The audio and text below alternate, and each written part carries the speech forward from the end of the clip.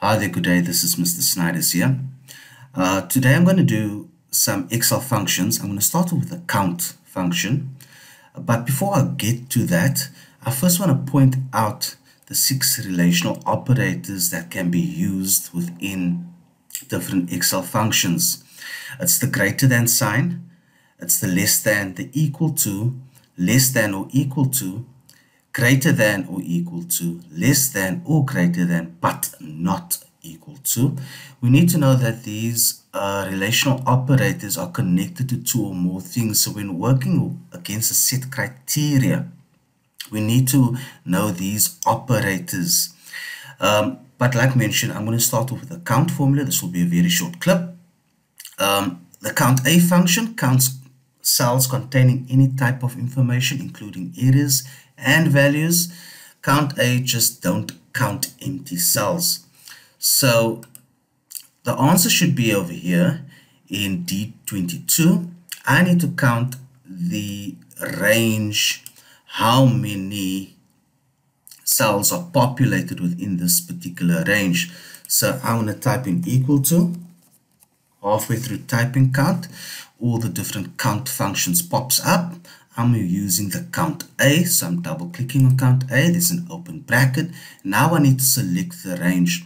So in the assessment or in the instructions, you need to follow it carefully to see which range you should select for the calculation. I'm using this one over here. And then I'm closing my bracket because there's an open bracket. And I'm going to press enter. So there are 10. Note that I've mentioned I can calculate text, I can calculate values. Right next to it, I'm going to do another calculation to show you.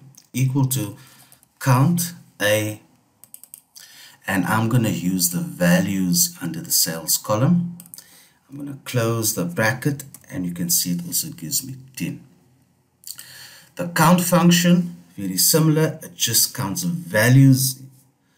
The count only counts values, so it's equal to count. I'm going to select it, I'm going to select the values, and I'm going to close my bracket. Enter, so that should give me 10. If I use the count function to select text, let's do this. Let's select the column suburbs. That range, I close my bracket and enter, it gives me 0. So now we can see that count only counts values, count A counts values and labels. Labels are also known as text.